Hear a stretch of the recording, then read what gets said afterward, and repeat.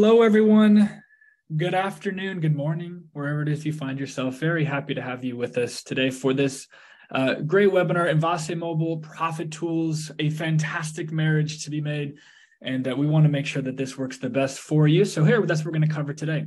Some excellent tips, ways to make sure that you're getting the most efficiency for your time and usage out of both Profit Tools and Envase Mobile to make this a huge success for you and your business. So we're looking forward to covering all that. My name is Kevin McCahill. I am Director of Customer Success here at Envase, here to make things successful for you as possible with using these excellent tools. So in a minute, we're going to invite Heather Maynard, who is our Director of Training for Profit Tools, to walk us through some of these keys that we can see within Profit Tools, that it's going to show us how that relationship mobile can work fluidly, can work beautifully, and support you and your business. Now, you'll notice we're using the nice program of Zoom here, which means there's a Q&A, there's a chat function.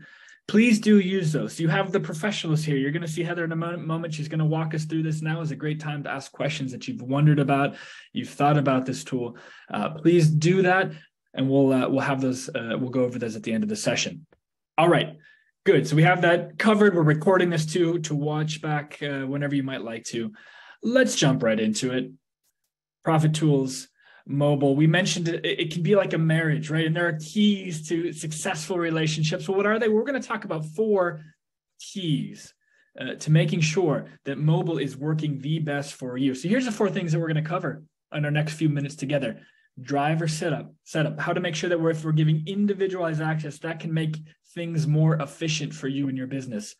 Lease types, understanding how these are organized to make sure we're using them accurately and correctly. Dispatch order. Hey man, who wants less headaches? I certainly do, and I bet you do too. So if we figure out some tips, some tricks about sequencing, that's going to save you a lot of time, effort, and money. And of course, location. So the word again is efficiency.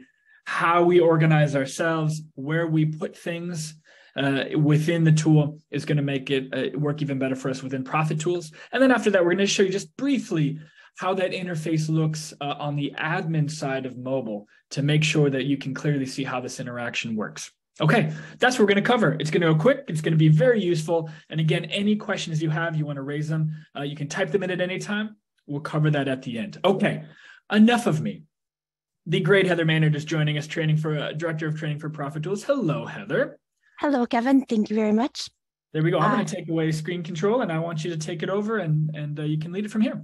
All righty. Give me just 1 second while I share my screen. No problem. And we should all be seeing my Profit Tool screen, correct? That's it. It's up. Beautiful. So as Kevin mentioned, today we're going to go over some tips that will help make dispatch easy and efficient while using Envase Mobile. So the number 1 tip is going to be starting with the proper setup of the drivers. So I'm going to come right inside of here to employee info, and I'm going to click the employee box. And I have set up a test driver for us to review.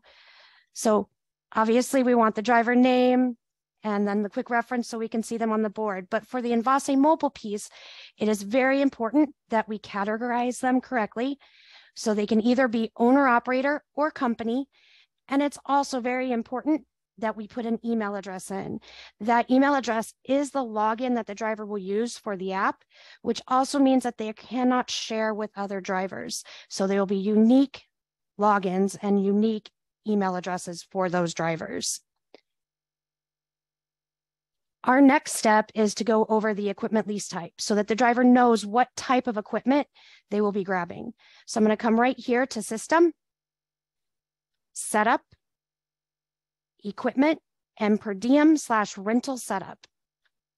So your line types have probably already been set up, and sometimes you can have them be unique for your company.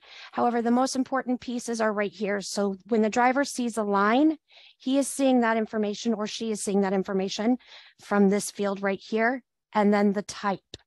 So that'll indicate what type of equipment the driver is moving. If for any reason your lease types do not look like this, we can definitely get you with a trainer who can assist with cleaning that up. And finally, I have created an order for us to look at. And it's going to be very important that we put container numbers in, especially on imports if we know those container numbers. If it is an export, it's going to be important that we use our unknowns. So to create an unknown, we're just going to go right inside the equipment and select chassis, and you'll notice it gives it a unique placeholder.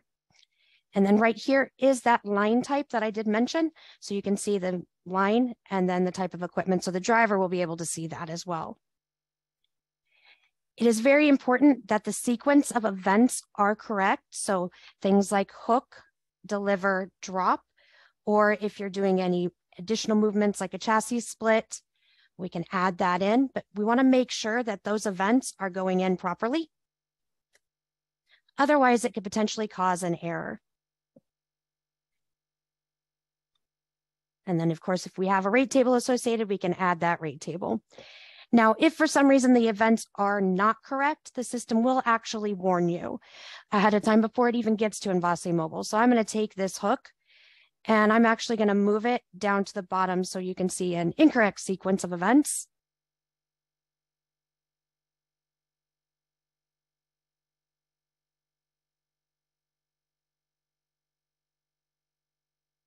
There we go. Let me grab the drop instead.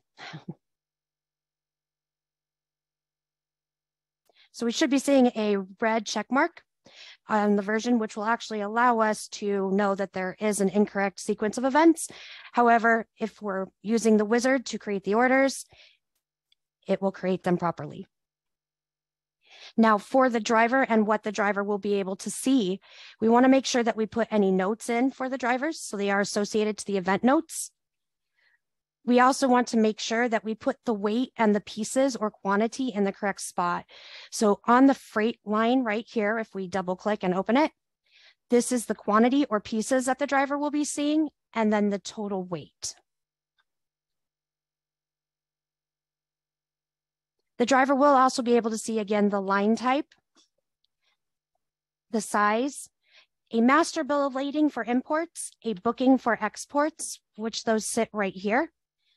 There's your booking and master bill of lading, the seal, the total weight, which again sits right here, your quantity, and then the event notes, as well as any appointments that are associated. So if you've associated a scheduled appointment right here, they'll be able to see that scheduled appointment, and they'll also be able to see any notes that you place inside of there, which is really handy for things like pickup number or additional information that the driver might need. Now, the following fields are the fields that the driver is actually able to update. They are able to update the container and chassis as long as there is a placeholder there. So it's important to create those unknown placeholders, as well as the seal. They'll also be able to update with arrival, departure, and confirmations. And those are all the important tips inside of the Profit Tools side. And now for the admin portal.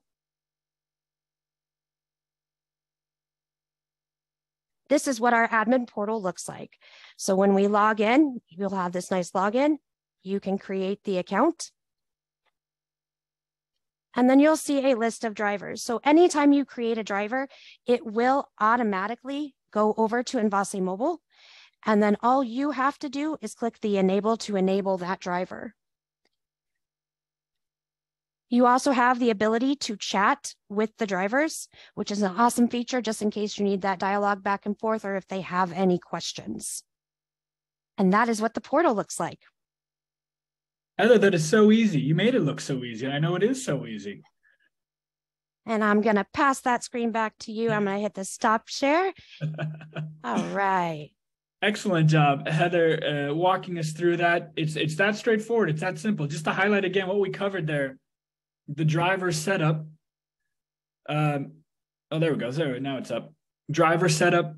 So the access individual for each driver, the types that are there, making sure that order sequence is accurate. That's going to save you troubles, those little red checks like she mentioned. And of course, where to keep all our data. And it's really nice to be able to look at an example of that, an example of the admin side of things too. I thought was really, really helpful. So questions, I want to go to our next thing. We have one question from Chris, and happy to take others here too. Chris asked, in the admin portal, chat being able to see the time chat was sent.